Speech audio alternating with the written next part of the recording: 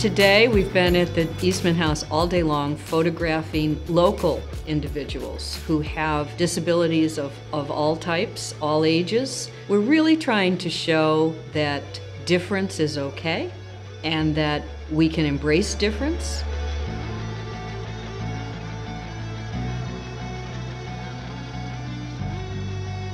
I don't think that these are people that have looked into this mirror and decided on their own that, I'm not beautiful.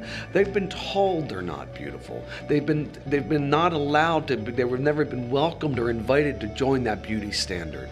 And what I'm saying is, forget that. I'm not trying to squeeze you into these parameters. We're creating our own standard of beauty, and you're involved. You're front row and center on the table, head up, wind in your hair. Show the world your beauty. And that's what this is about.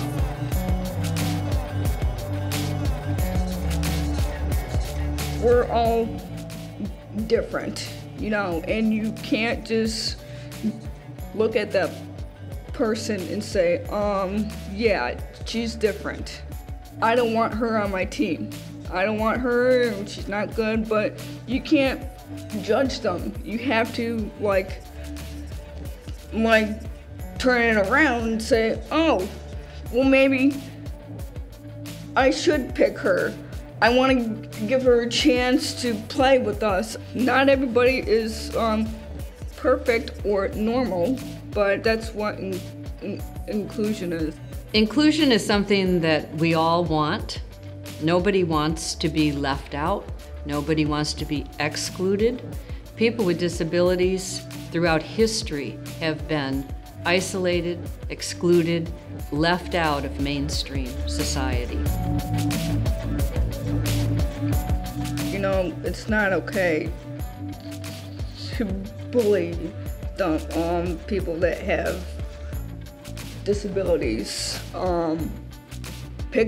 Put yourself in their shoes and see how they would feel if they were bullied. If everyone would just think about what it feels like to be excluded, to be alone, to be made fun of, it hurts.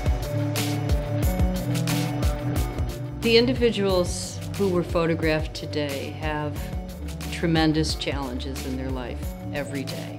They're fighters, they're self-directed, self-advocates. They were selected because of that inner strength. They never give up. They were wonderful, wonderful stories of self-determination and grit in the face of so many life challenges.